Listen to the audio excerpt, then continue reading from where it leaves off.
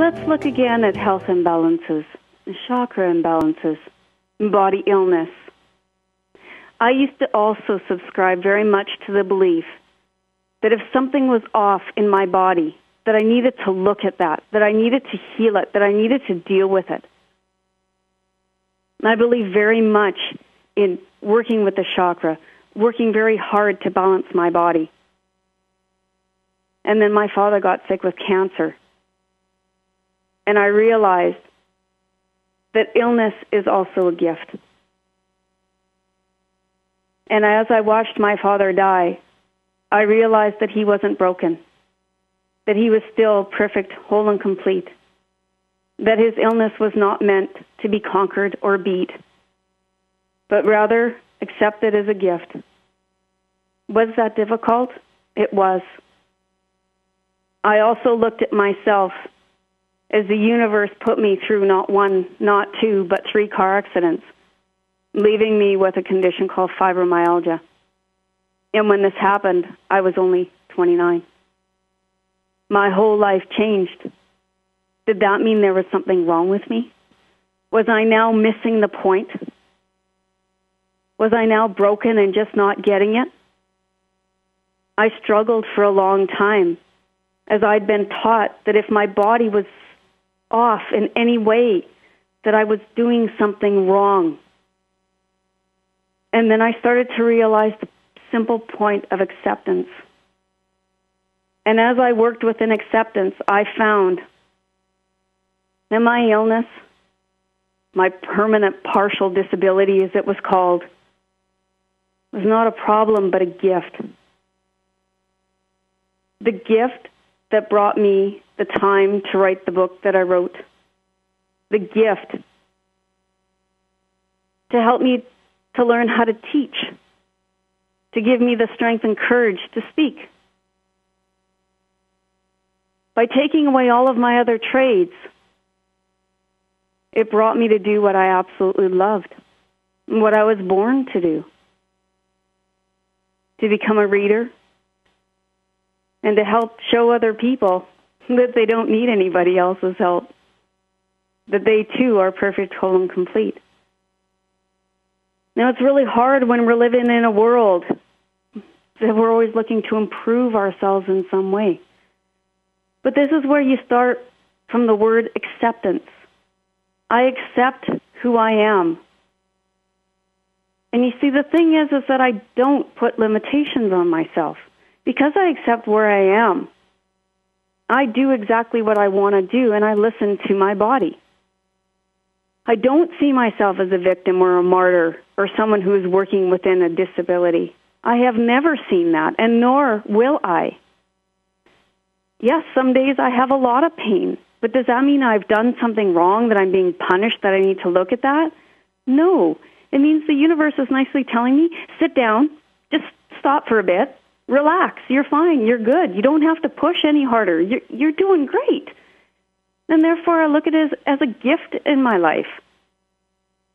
It is also true that at one point in time, I had abnormal cells in my cervix. And I used Ulexite, a wonderful stone. And I did meditation, and I was allowed and meant to reverse those. So what I'm saying is when you use these techniques, use them as an enhancement. Don't place expectations on it. Be grateful for where you are, even though you may not like it. And then add these techniques where they fit in your life. Don't stop your life to live. If these techniques work for you, then add them in. If they don't feel right to you, then they're not for you. Leave them aside.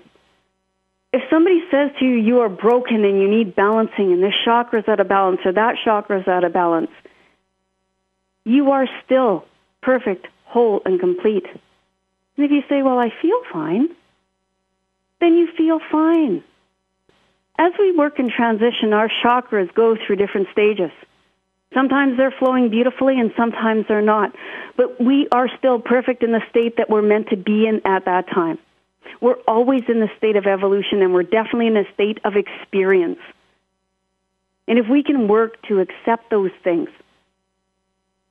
accept where we are first, and then do what feels right to enhance our life, then we've got it. If we take a view that we're a victim or we're broken, then we've just disempowered ourselves. We're no longer in our corner. And yeah, it takes a bit to wrap your head around this whole theory because so often our world has been working to fix other people. We don't need fixing. We need to accept ourselves the way that we are. We are exactly the way we need to be. Now, it's come to my thought that a lot of you don't know who I am. I've been working as a clairvoyant lecturer and educating the public for over 20 years now on various subjects. My book covers all of these subjects. I found out I was different from other people when I was 23 because I've always heard what I needed to hear. I've always had my own answers. I've always heard what I called the voice of God. What it's made me realize is that we are all equal. Anything I can do, you can do. My purpose is not bigger than any of yours because my purpose is the same as yours. It's to experience my life and to be grateful for it. And in the times that I don't like it, to still accept it. I believe that we are all equal, and I firmly believe that. I do now teach on a regular basis, but I believe that this knowledge should be ours all the time. And that's why I'm taking the time to put them in a format where you have free access to them at all times so you can teach yourself, so you can become a teacher for you, to show yourself what works for you. And I would like to share with you how simple everything is. We are already clear channels. The next show, we are going to look at ghosts, guides, spirits, and past lives. Because we have the ability to channel energy, that's also where we find our information. We have the ability to channel both. We are born clear channels. And some believe that our channels clog sometimes. However, I believe that we're always a free-flowing channel. And the only people we ever turn away from is ourselves. I believe that the universal energy is always there to serve us. And for those of you that believe in God, God is always there to stand by us. I believe that everything we need is accessible to us, by us at all times, and we do not need to seek out others. I believe that this does take practice because, as I discussed earlier in a previous show about the ego, it's sometimes really hard to navigate and hear our own quiet voices. So over the next couple of shows, we're going to be discussing different theories and, again, ways to teach ourselves. All of what I teach on air is also available in my book, From Above with Love, Basic Knowledge 1. If you go onto my website, www.AuKeeRa.com, you will find the links in order to order the book. It is only currently available in Saskatoon, Saskatchewan, Canada, but it is available to all of you through McNally Robinson. And if you email them or go on the website there or call their number, you will find it. I look forward to speaking with you again next week.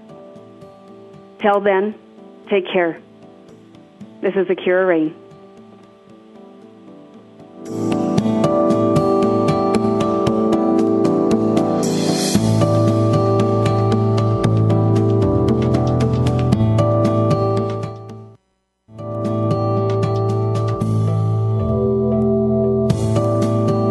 Thank you for being with us on The Psychology of Spirit with your host, AuKeeRa Rayne. We hope you've enjoyed today's program and will return to us next Monday afternoon at 5 p.m. Eastern Time and 2 p.m. Pacific Time on Seventh Wave Network.